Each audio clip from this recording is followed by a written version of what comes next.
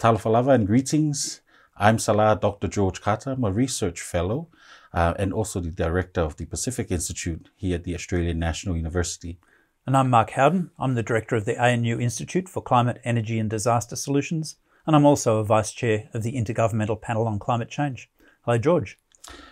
Thank you very much, Mark. So early this week on Monday, we had the announcement and the distribution of the IPCC report, which has a particular focus on small states as well as Pacific Islands.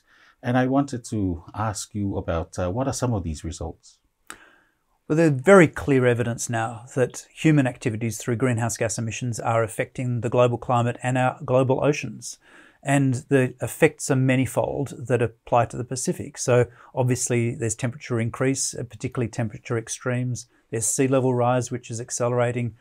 We see an increase in the proportion of strong cyclones, the category 3, 4 and 5 cyclones. And we're seeing a range of impacts in terms of the oceans, which includes ocean acidification, so they're getting more acid, but also in places deoxygenation, so they're losing the oxygen, which enhances productivity. And of course, these happen not evenly around the world, and some places are impacted more than others. And unfortunately, the Pacific is one of those places where there's a high degree of impact, and particularly because of the nature of Pacific Island communities and their exposure to many of these factors, it's actually one of the more vulnerable places on Earth. Now, I believe the report also touches on particular sectors and specific impacts, such as marine, water and food. I wonder if you could do a deep dive a little bit into give an insight on what it means for the Pacific.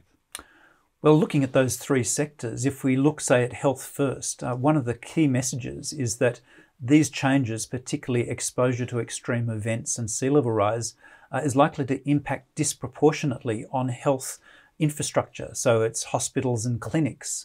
And so many of those are actually located close to the coast, and means that if you have an extreme event, it actually means people can't get the medical care that they need during the event and after the event.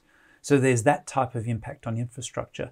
And then, of course, there's the impact on human health directly through things like heat stress or increased diseases from insect carriers, but also through foodborne diseases. As the temperature goes up, it's easier for food to spoil. And if we look at the marine systems, particularly coral, and we know that coral is very sensitive to temperature increases, and that's likely to increase dramatically as climate change goes on, impacting on productivity of coral reefs and island fisheries. But it's not just immediately around the islands, it's also out into the ocean. So changes in ocean currents and changes in those production conditions are likely to impact both the average productivity, but the location of particularly productive species like tuna. And lastly, if we look at food and food insecurity, what we're likely to see is increased strength of El Nino. So the variability between the wet years and the dry years from El Nino and La Nina is likely to increase as a result of climate change. So the variability of food production is likely to increase. So those periods where islands are short of locally produced food is likely to become more frequent. So there's a food availability element there, and that means there's potentially necessary imports of food may increase, which of course has implications for the economics of island nations. So that's focusing on the problems, but we also need to focus on the solutions. So obviously one of the solutions is cutting back on greenhouse gas emissions, but Pacific Islands don't produce many greenhouse gases, but they are very subject to those impacts that I just mentioned.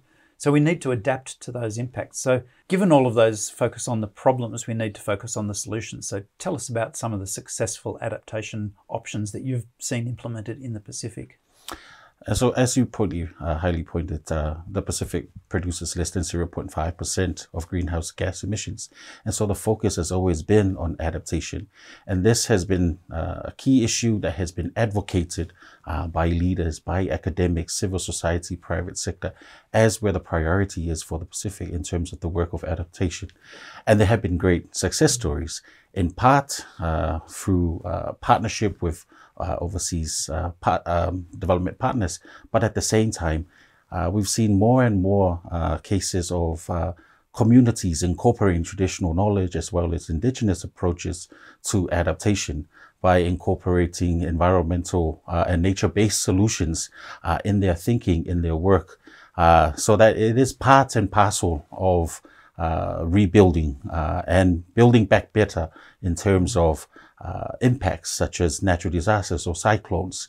How do they use some of these traditional ways of consultation in terms of allowing communities to think about relocation that incorporates culture into that thinking? So there's a lot of lessons that we are learning and that we are capturing through our research of adaptation in the Pacific that is also useful for other communities and other regions around the world. So Mark, you've been with IPCC for over 30 years.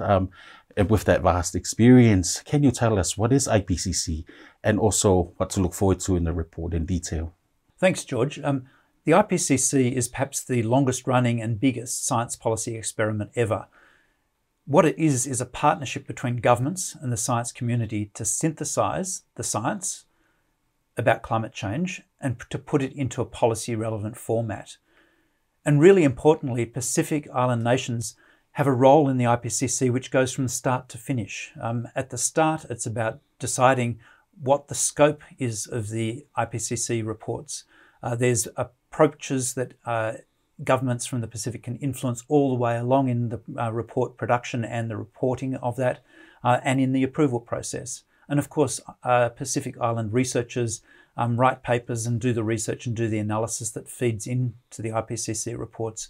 So it's actually more relevant over time to the Pacific Islands because it has more and more Pacific Island research involved in it.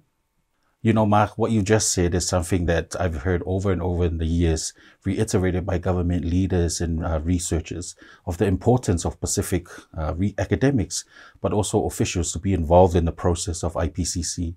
If we want the world to listen to us, we need to advocate, but also advocate through the research. And this is something that I know that ANU, as well as other universities in the region, are constantly thinking about and actively thinking forward. So what you just said is something that's very true and something that we should look forward to.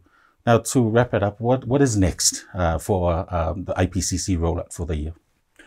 Well, in a month's time, we have the release of the IPCC working group on emission reduction. That's called mitigation.